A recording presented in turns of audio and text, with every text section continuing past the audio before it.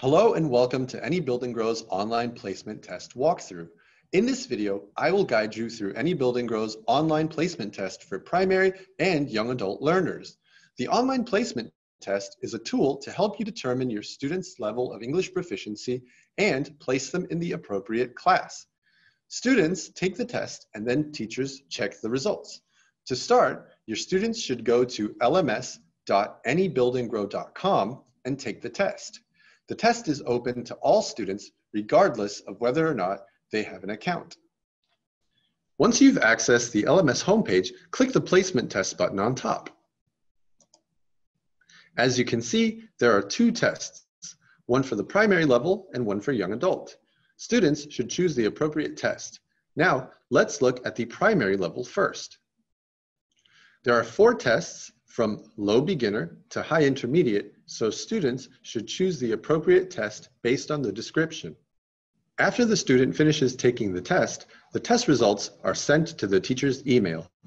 It is important that the student write their name, school name, and teacher's email address correctly. If the student already has an Any Building Grow LMS ID, he or she can simply log in and take the test without having to fill in any information. Additionally, the test results are saved automatically when a student is logged in. Once the test is done, the students will see this message and not the results. Only the teacher can see the results, so students can consult their teachers for more information if necessary. The test report is sent to the teacher's email address. On the report, teachers can see the student's score and the assigned English proficiency level. Scrolling down, the report recommends the appropriate Any Building Grow books for that level, which teachers can use to decide which courses to teach. If both the teacher and the student have an LMS ID, the test is saved automatically. The teacher can go to the LMS student menu and click the student ID. And here, they can see all of the placement tests taken in the last 6 months. If the student is a young adult learner and wants to know his or her level and which course he or she should take from Surpass 1 to 6, he or she should click here. Once again, the student should fill out his or her information here to take the test. Afterwards, students will see this box notifying them that they have completed the test successfully.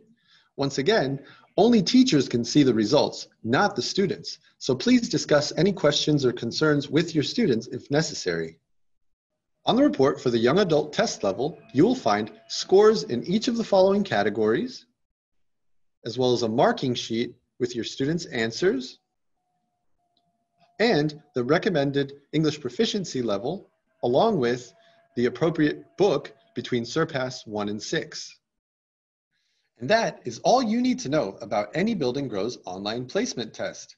For first-time Any Building Grow users, this placement test will help you understand students' English proficiency level and get familiar with Any Building Grow's recommended book series.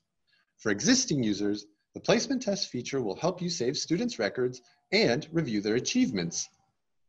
We hope you find this service helpful in managing your classes. Thank you and goodbye.